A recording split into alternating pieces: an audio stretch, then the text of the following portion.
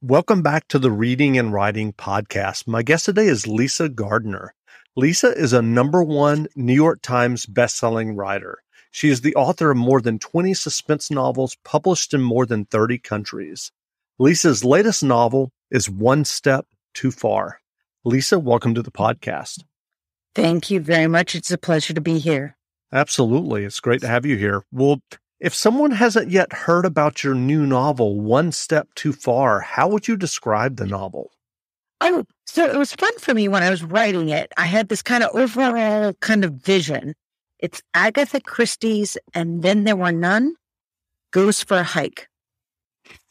Basically, 8 people go into the woods, 8 people do not come back out. That's great. Well, do you remember the original idea or impetus that led you to write One Step Too Far? Sure. Most of my books have something to go on, inspired by the real world. So I'm an avid hiker where I live. I'm in the mountains of New Hampshire.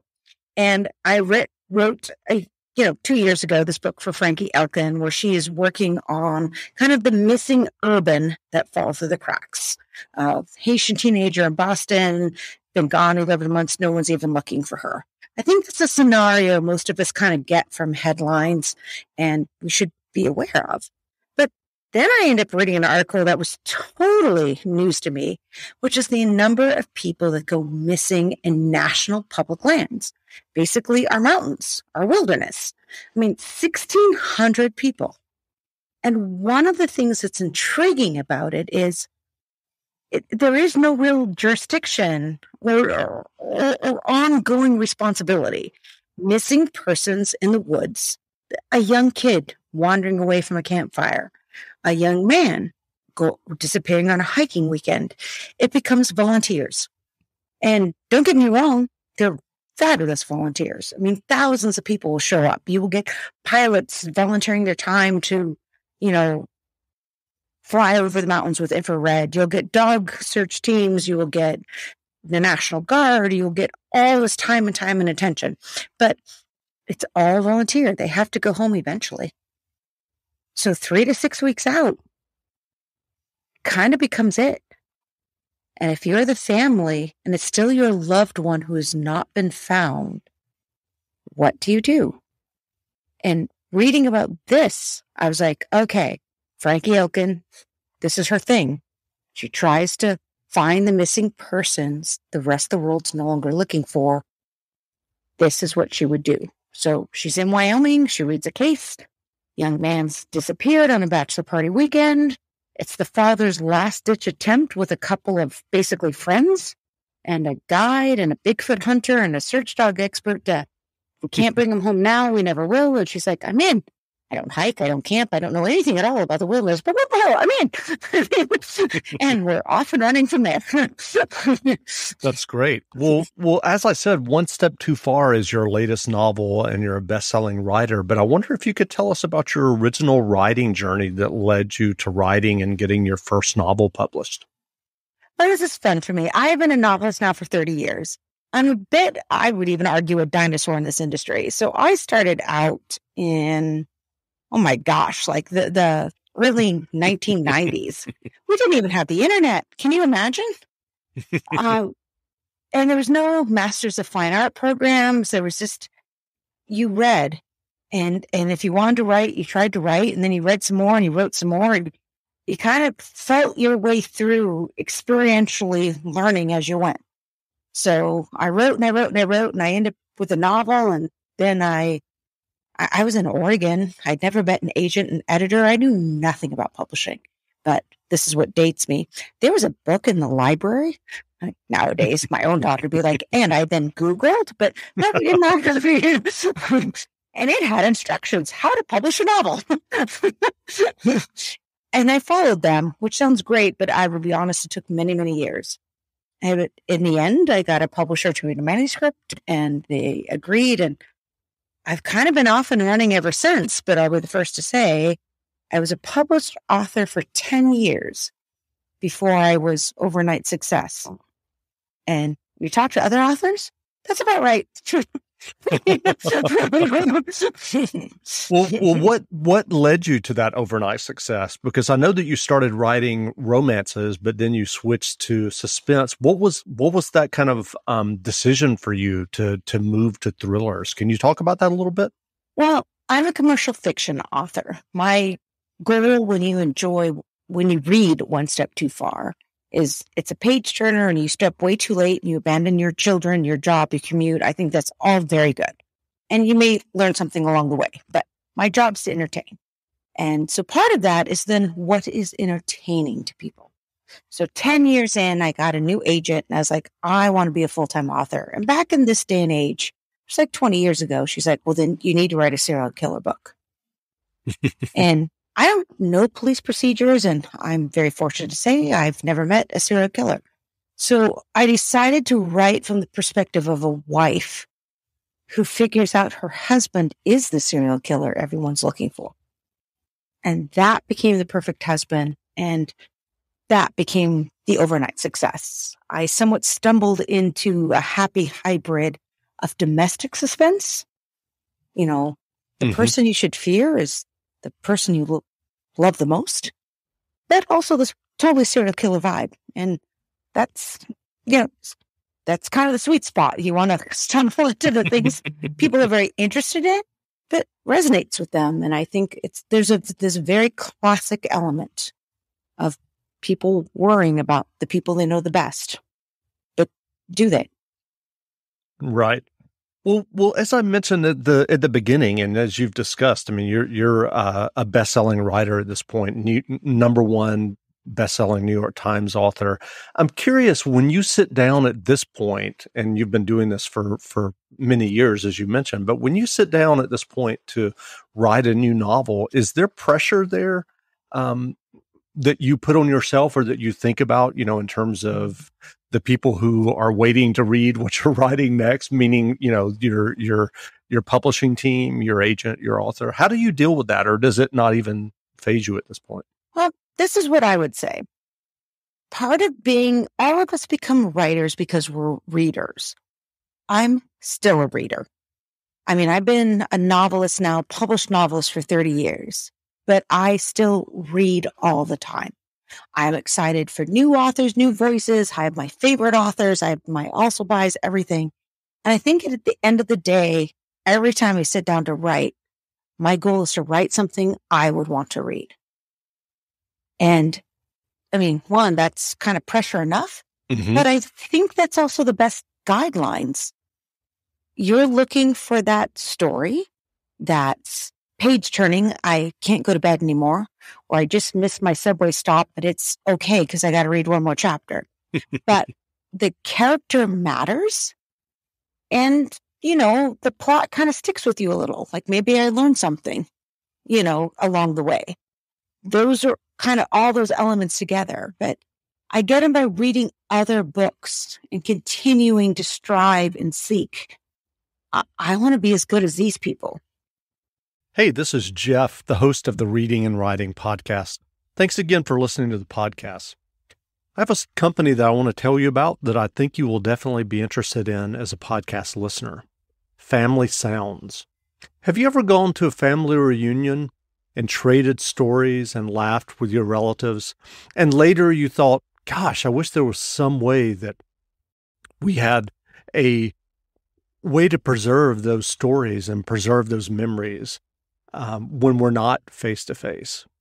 Well, now you do with Family Sounds. Family Sounds can create an hour-long podcast that's just for you, that's just for your family, that tells the stories of your family and your relatives. And Family Sounds team, they're pros. They've done this before. They have lots of experience crafting stories for public broadcasting through radio and podcasts.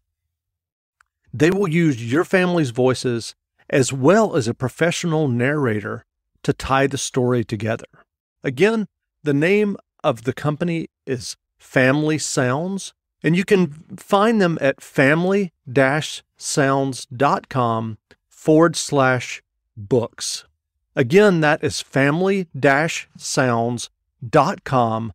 family.com/books. Family sounds, your memories, your family in a podcast today. So check them out. family-sounds.com/books. Thanks for listening. Are you on a search for a special holiday or birthday gift for a reader in your life? A reader who loves history? Well, I've got a suggestion for you. How about giving them weekly historic letters in the mail from Letterjoy? Every week, they'll receive a letter from a famous historical figure or an eloquent eyewitness to a major event. Past Letterjoy letters have included famous defense attorneys, the United States and China, or working on the railroad, exploring the American history of the railroads. For example, one letter was an engineer writing home to his wife to describe the tough process of laying tracks for the Transcontinental Railroad. Every Letterjoy letter arrives at your door on fine stationery or parchment with a real stamp. And each letter also includes the postscript, an article by expert curators on the latest letter and the historical figures and events connected to it. Visit letterjoy.co to give weekly historic letters to the historian in your life. And I have a special offer for listeners of this podcast. Use promo code BOOKS at checkout to get $5 towards your first order. Again, that's letterjoy.co, promo code BOOKS, to give a special gift to the reader in your life. That's great. Well, I'm curious about your writing process. You talked earlier about the idea and the articles that you read about people going missing in national parks and national forests. Once you had that idea, do you sit down and write an extensive outline, or do you just have kind of the initial idea and just dive into the narrative? What's your process? So I am not a plotter. I was at the beginning of my career because I felt like I needed the security of knowing what was going to happen next. But at this point in my profession, I'm more like setting the stage and then feeling out what will happen next. So in the case of One Step Too Far, it's okay. Something, I read an article, all these people that go missing in national public lands and no one's even looking for them anymore. And then two, I'm an avid hiker. I spend a lot of time in the mountains. And as part of that, during the pandemic, when my hiking partners and I started doing much more remote, hardcore hikes, we took a survival class, which involved, frankly, fire and knives. And if you're a suspense novelist, anything that involves fire and knives is got to become a bit. It's like these ingredients go into the hopper. And I love dogs, and I love search and rescue dogs and cadaver dogs. And there's in my backyard a team that deals with dogs. And I was like, I have to write a book that has dogs. So, and then I start reading about the best people who have statistics on the missing nationwide are Bigfoot hunters. And how crazy is that? I mean, that's a real life thing. And it's like, well, now I have to have a real life. I have to have a Bigfoot hunter. So it's like, again, it's like ingredients go in. And, you do some research. Okay, what are the best search practices? How do you get permission to go in the woods? What does survival look like? Or camping, or like when you start getting off the grid in Wyoming, what does Wyoming look like? And then it's a little stressful. I will tell you the truth. I show up each day and wait to see what will happen next. But I feel like ultimately what I'm looking for as a writer and a reader is that the characters are driving the story. Who they are, the decisions they make, kind of implicitly gives you conflict and keeps you going forward. That's great. Well, what writing advice would you offer for those who are starting to write their own stories and novels for publication? Well, definitely read a lot and continue reading. When I run into published authors like, well, I don't read anymore, or I can't read when I'm writing. I'm like, you're a professional, aren't you? Writing all the time? Does that mean you're not reading at all? I mean, there's new voices, there's new inspiration everywhere. So read. And then I'm a believer that writing is kind of falls under that 10,000 hours. You got to just do it. And a lot of it you're going to throw away. I only wish I was paid by the word. I mean, the amount of pages that go into any project, then at a certain point, I'm like, ooh. I mean, to me, novel writing is almost like a decision tree. And because I don't plot, I'm making each decision on the fly. And they're definitely every single novel. And it's been a lot of books now. It's been like, oh, I should have forked right there, not left. So because I did fork left, all of that must disappear. I'm just going to throw it away. There's no point, and go back and make the right turn. So it's messy. Writing is messy, and that's okay. Anyone who gets up in the morning and tells you, I know what I'm doing, I love what I wrote, this is awesome, is probably lying. That's, at least I tell myself that so I can feel better about my job.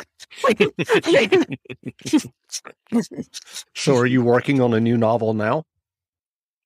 I am working on figuring out what I want to do next. We're just the fun phase of taking in ideas and inspiration, reading a lot of true crime, reading a lot of real life stuff, getting out in the universe. And I had a fun chat with Lee Child last year. It was like, everyone wants to ask us where we get book ideas. And the truth is, book ideas are everywhere. How do you not have a book idea? And I'm in that phase. I agree with him. I have book ideas everywhere. Trying to pick which one is the best, bright, and speckled object. That's great. Well, you've talked about reading a lot. What novels have you read recently that you enjoyed? Oh, yeah. So there's several. I just finished at like 2 this morning. So I'm a little, novel drunk and sleep deprived, but in that happy sort of way. S.A. Cosby, who's a newer author to me. It's only his second book, Razorblade Tears. He and I get to talk next week. It's part of book tour, and he's had so much buzz for his Southern novels. Very authentic dialogue, very gritty. Razorblade Tears kind of just, I don't know, it's one of those books that blows you away. It's such an authentic capturing of people, place, and tension. I mean, it's two fathers who have both been discriminated against in their lives, and yet also, and they're aware of this, discriminated against their gay sons. And then their gay sons were murdered. And that wonderful juxtaposition of, I feel like I've been downtrodden my whole life. And now there's a wonderful line in the book where one of the fathers says, is it wrong that I mourned my son so strongly when I loved him so weakly? And that ability to put you in this world of people that they're not your world, they're not who you would hang out with, but that sentiment, you get a lot. I mean, what does it mean when you only realize what you had when it's gone? And in their minds, being how they are, they're ex-cons, the only way to justify this is revenge. While at the same time, they're like, we didn't stand up for them at all when they were alive. But we are dedicated to avenging them when they're dead. And that's a little twisted. That's not the best thing. But it's how we're wired. We wanted to be our sons. We wish we were open-minded. And I like characters like that. I think of Frankie Elkin and One Step Too Far. There's both who she is and who she aspires to be. And I think that for readers, we all relate to that. There's also who we are. We are a product of our environment. We're a product of our families. But it doesn't mean we don't aspire to be something different. And it's that juxtaposition or that balancing act of who you are and who you want to be that drives a lot of conflict in novels. That's great. Well, I was just going to mention that I did interview S.A. Cosby on the podcast, nice. So someone can go back and listen to it. So, great. Well, again, we've been speaking with best-selling writer Lisa Gardner. Her new novel is One Step Too Far. The novel is on sale now, so go buy a copy at your local independent bookstore. And Lisa, thanks for doing this interview. I hope readers really enjoy it and appreciate Frankie's journey into the wild, which is not at all her comfort zone. But if she doesn't figure out the humans involved, the wilderness may just come back to get her. Wonderful. Thanks for taking the time to do this. Thank you so much, Jeff.